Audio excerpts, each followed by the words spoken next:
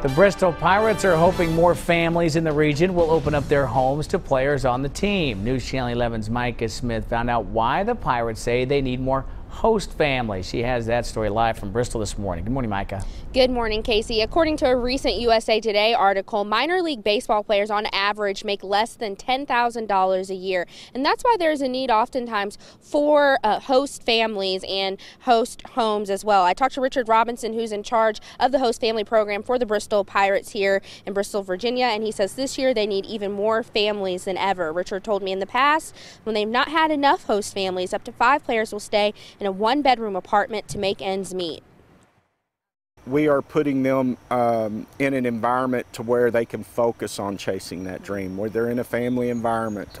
They don't have to stress about having to find a place to stay. It helps you assimilate into the community really well. You get a good taste for how things get run in Bristol, and you meet different people, you meet the family friends of the family you're staying with.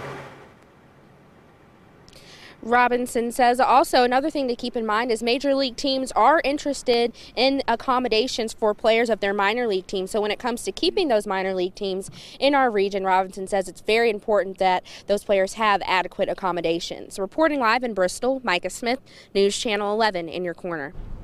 Great information there, Mike. Important to let those major league clubs know we're taking care of their young prospects when they come to the Tri-Cities region. Micah Smith live in Bristol. Nothing says summer like